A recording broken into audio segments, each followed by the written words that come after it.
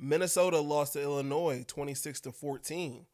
Illinois is clearing themselves to be They've the had top a team in very the West. fortunate season. You know, they've gotten some good breaks, and they played well too. Right? Chase Brown is looking like a guy. Yeah, he get a lot of damn carries. I don't know how much stock I put into Chase Brown being all that good when he faces a defense that can play the run with their base defense without bringing 8 or 9 guys into the box, because they just belligerently hand him the ball every play. Yeah, 41 carries. Yeah, that's unholy. That is very unholy. But then Tommy DeVito still gets 32 pass attempts. Yeah, okay. My thing is that I don't think Illinois' run offense is so good that they're going to make you adjust on defense. If you're an elite defense, Iowa, I don't. They're good, not great. Mm-hmm. They're good, not great. Yeah. And they barely beat Iowa, like barely. You're not going to force, at least not Michigan. You're not going to force Michigan into a game that's under double digits. It's virtually impossible at this point.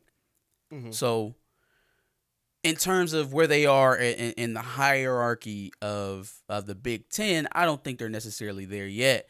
But could they end up winning the West and be there at the end of the year in the Big Ten title game? Fuck yeah. Yeah, no, I think so. Yes, sir. Absolutely. I don't think they'll be able to handle whoever comes from the East, though. No, yeah, that's what I was saying. Like, they are not an actual upper echelon Big Ten team in reality.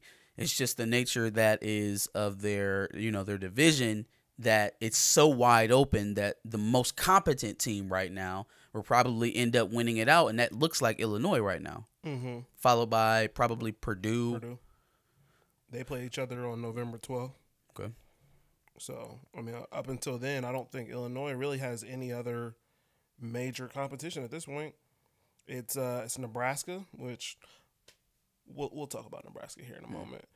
Then Michigan State, Purdue. Oh, then they play you guys. And then Northwestern. So, actually, they do have a little bit of competition. I wonder if they can beat Michigan State. I wonder if Illinois can go to – are they in East Lansing or Champaign? It looks like it's in Champaign. Yep. That bodes well for them. Yep. Michigan State has been horrendous on the road this year. I'm just upset that Minnesota have lost to the other two Big Ten West teams that pose a threat. Yeah, very kind of unlucky for them. I think injuries played a role in both of those losses. Literally, they didn't have Mo for Purdue, and they didn't have Tanner Morgan for this one. So Yep. Kind of tough. You got to roll that boat, though. Mm-hmm. So, but that prediction just kind of. I mean, hey, the nature of the Big Ten West. Yeah, you got a chance. Stay in the fight.